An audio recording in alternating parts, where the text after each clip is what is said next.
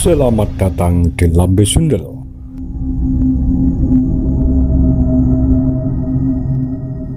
Sebelum Anda nikmati tayangan berikut, silakan klik like, subscribe,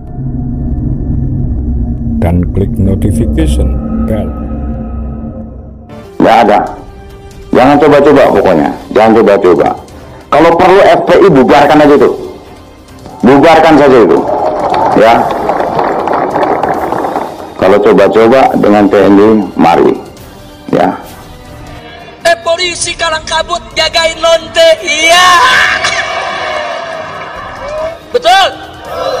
Ditangkap enggak, dijagain. Iya. Jangan-jangan minta jatah kali.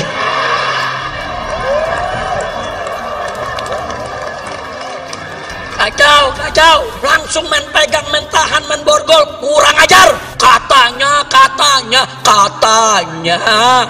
tidak sesuai sabta marga.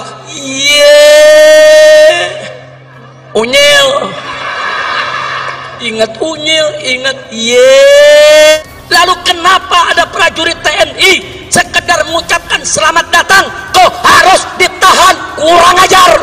Terus menerus merusak bangsa dan negara, terus menerus mengkriminalisasi ulama, terus menerus memang ingin menumpahkan darah.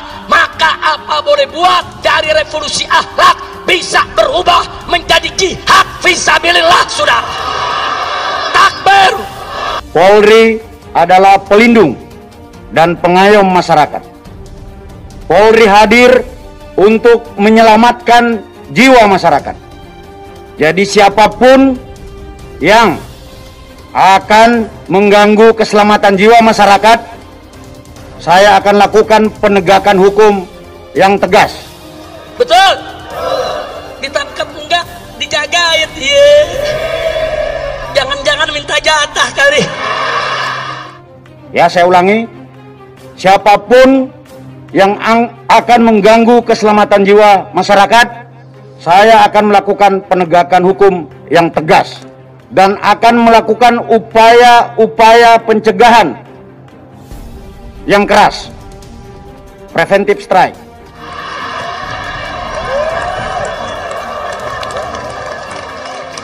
Kacau.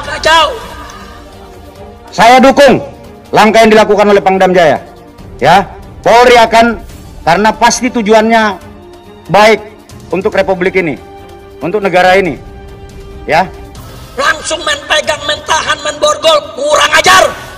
Jadi penegakan hukum akan saya dahului dengan pencegahan keras. Kita ketahui bersama bahwa Jakarta saat ini belum aman. Katanya tidak sesuai sabta marga. Unyil, ingat unyil, ingat Terima kasih ya hujatan-hujatan HRS kepada TNI maupun Polri. Ya, kalau katanya, ini katanya nih, kalau katanya sebagai imam besar, kalau dibilang sebagai kiai atau sebagai habib, karena habib atau kiai itu selalu hatinya baik, pikirannya baik, ucapan baik, dan tindakannya juga baik.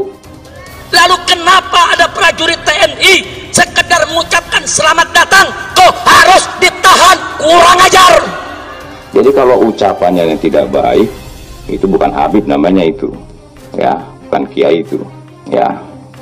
Saya ini orang Islam juga, saya orang Muslim. Ya. Mengajarkan selalu Islam itu agama yang rahmatan lil alamin. Agama yang mengajarkan tentang kasih sayang. Ya, tentang kasih sayangnya untuk seluruh alam semesta, bukan hanya untuk manusia saja, untuk seluruh alam semesta. Ya. Terus menerus merusak bangsa dan negara, terus menerus mengkriminalisasi ulama, terus menerus memang ingin menumpahkan darah. Maka apa boleh buat, dari revolusi akhlak bisa berubah menjadi jihad fisabilillah. Sudah takbir. Itu melanggar perda. Memasang spanduk itu ada aturannya, harus ada izinnya dan harus bayar pajak. Ya, itu yang saya katakan dengan pencegahan keras, preventive strike. Semua langkah-langkah, upaya-upaya untuk menimbulkan kerumunan akan kami intervensi dari dini. Ya, jadi tolong teman-teman jangan salah paham. Semua langkah-langkah, upaya-upaya yang bisa menimbulkan kerumunan akan kami intervensi dari dini. Preventive strike. Ya, jelas ya? Cukup ya, makasih. Ya, jangan seenaknya sendiri seakan-akan dia paling benar. Nggak ada itu. Ya, nggak ada. Jangan coba-coba pokoknya. Jangan coba-coba. Kalau perlu FPI bubarkan aja itu. Bubarkan saja itu. Ya. Kalau coba-coba dengan TNI, mari. Ya.